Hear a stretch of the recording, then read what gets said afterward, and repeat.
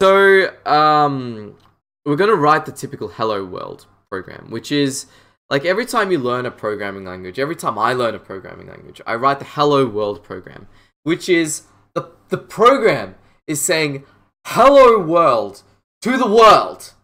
And so I've learned Rust, I've learned Java, I've learned C Sharp, C++, and the first thing I do whenever I learn a new programming language is like I need to write hello world to the world.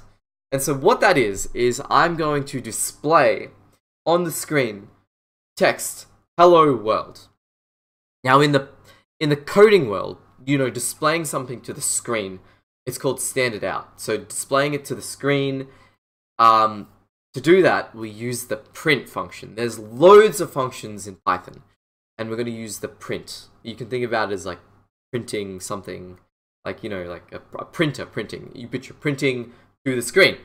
So it's real easy. I'm just going to like literally write one thing here. So, you know, I have this memorized, and see, I love this because it's like it predicts what you want to do. So I'm just going to hit enter. I could have just typed out the whole thing, but you know, I could just do enter, print.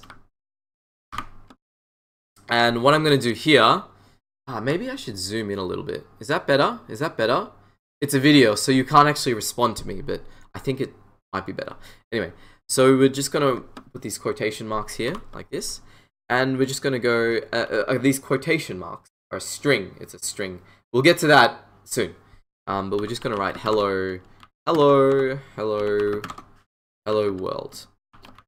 Hello world. So literally just copy this. Just, I think for the vibes, you know, just get like used to writing stuff. And that's your first program. So what we're going to do, we're going to hit run. It says you can hit F8 if you want to run it.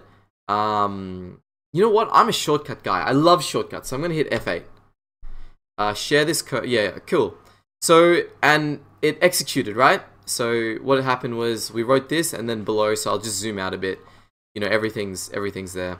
And we have our hello world problem. Okay. First exercise. So this is what we're going to do. First, oh man, the solution's right there. I hope you didn't see it, but replace the greeting with your own name, and run it both from the command line and via the IDE.